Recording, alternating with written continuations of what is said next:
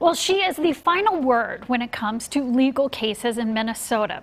The new head of Minnesota Supreme Court is a few weeks into the job. She took a few minutes out of her busy schedule to sit down with me and talk about the change she is making and the fun she is having. I am enjoying it. It is a serious job, but I love what I do. Natalie Hudson is the new Chief Justice of Minnesota's highest court. We're the only court that can change the law in that respect in Minnesota. And so it's an awesome responsibility as well, and the 7 of us take that responsibility very seriously. The gavel first got her attention when she was young, when her cousin went to law school. And we would talk all the time about what he was studying in law school and what he was doing. And I thought, that's fascinating. To be in a position to have a say in the development of the law was a powerful image for me and a powerful idea for me. An idea she honed in on in Minnesota.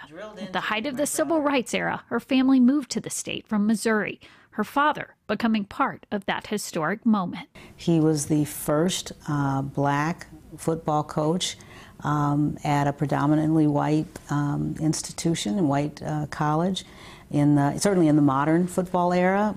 We didn't realize that at the time. You know, that certainly wasn't on his radar, and you know, it's one of those things. He was just about coaching. My dad was a coach's coach, and he was just thrilled to have the opportunity to coach at the college, you know, at the collegiate level.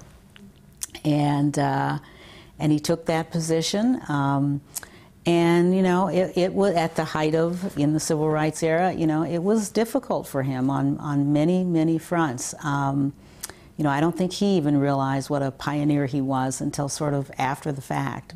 What were some of the things he faced? You know, there were times for a while McAllister was called Black Callister, you know, those kinds of things. Because of your dad? Because of my dad, yeah.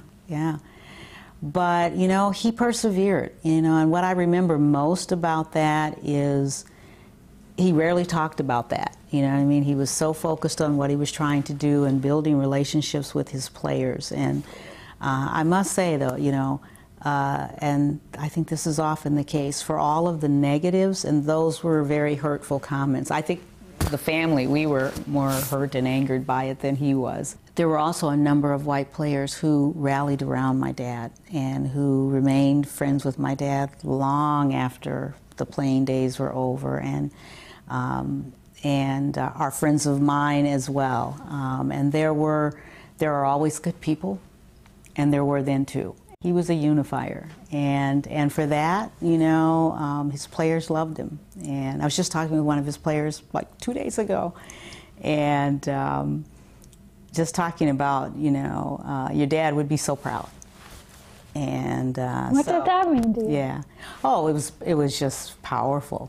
And there's much to be proud of. She, too, is making history as the state's first black Chief Justice. But it's important. It's important for the community to see that excellence comes in all races and ethnicities and genders and forms of ability. And I think it's as important for the white community to see that as it is for the black community to see that, again, to normalize that, and honored by it.